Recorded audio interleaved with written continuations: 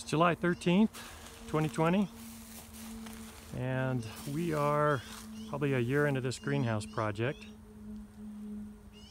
And we got it closed up last fall, so we have had an opportunity now to see how this thing would manage the cold temperatures, and we've reported that.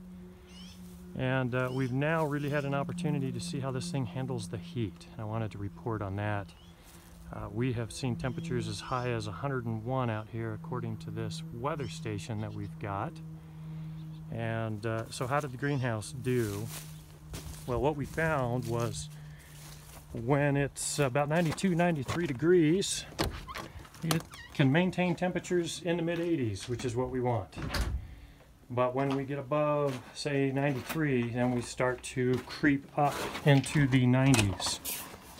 And when it was 101 degrees, according to the weather station, and I can see all this on my phone, the sensors, this is our ground sensor, this guy was reporting 92 degrees, so it got warm in here.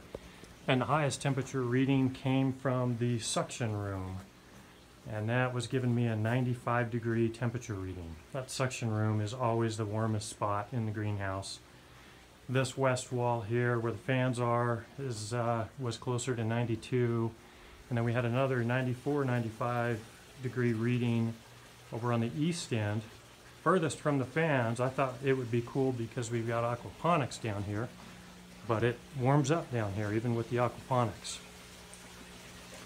So that's warmer than we want to be. It's certainly survivable.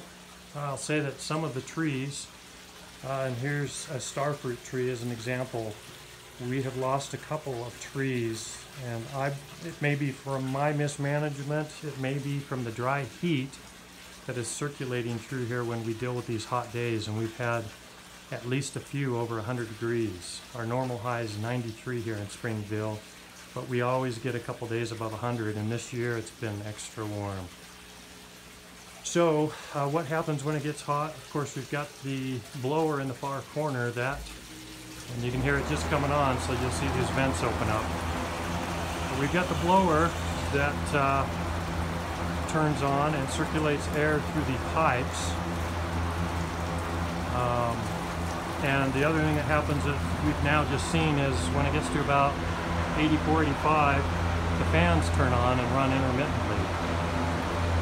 And that circulates air, helps us keep things cool. Of course, we've got a shade cloth. It's a 40% aluminate. And we are built below ground, which I really think helps with temperature. We're 4 feet below grade, and then we've backfilled around the perimeter to get us 5.5 to 6.5 feet above ground. Another thing that we've done while we continue to try to get this greenhouse dialed in, we put in a misting system. And this misting system is set on a timer, and it goes on every day when it's hot. I've just got it on auto to turn on, and it'll run for about an hour between 1 and 2, and that helps. I don't know if you can see that.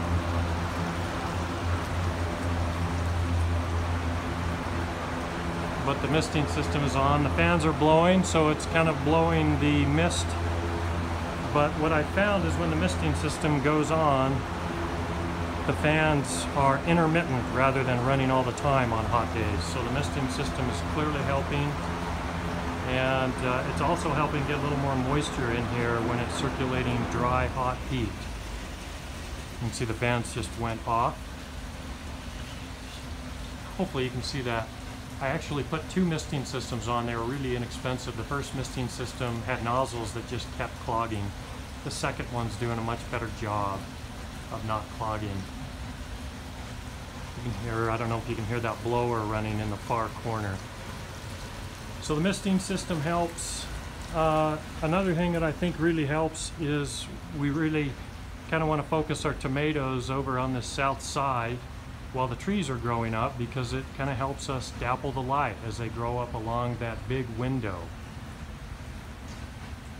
These tomatoes are just going nuts. This is a sun sugar variety here, but tomatoes do very well in here, needless to say. Other than that, I'll show you one interesting thing. We put some rafts on top of the pond here to plant herbs and greens. Look at those roots, just going nuts. Some things are working well in here, others are struggling. Spinach has been a struggle for me. If anybody has any suggestions on how to make the spinach work, I would love your feedback. The lettuce, the basil, the herbs do really, really well. Here again is some spinach, and it's just struggling. And I know that's my fault. So anyone who recognizes or has suggestions, love to hear it. But I would say with the heat and the temperatures, the greenhouse is doing pretty well. I'm happy with it. We'll continue to work on getting this thing so that it's keeping temperatures below 90. That's our goal. It'll probably take us a few years, but we'll get there. Other thing I guess I'd mention, the geothermal. This is a geothermal greenhouse. I've mentioned a couple times that we have some pipes that we think are clogged with water. They're solid pipes, but we think they've still taken on water. Geothermal does really help us manage the temperature, but it cannot keep up with this big window, letting in all of that light and heat. So these other cooling methods I think are really resourceful to use in these geothermal greenhouses when they're new, and hopefully after a few years as we get taller trees and a more mature greenhouse, we will get it working so the geothermal can manage it, but we're not there yet. So that's just a quick update today. Talk about that heat that we're dealing with, and see the plants for the most part are doing really well. The trees are doing well. That's the update for now.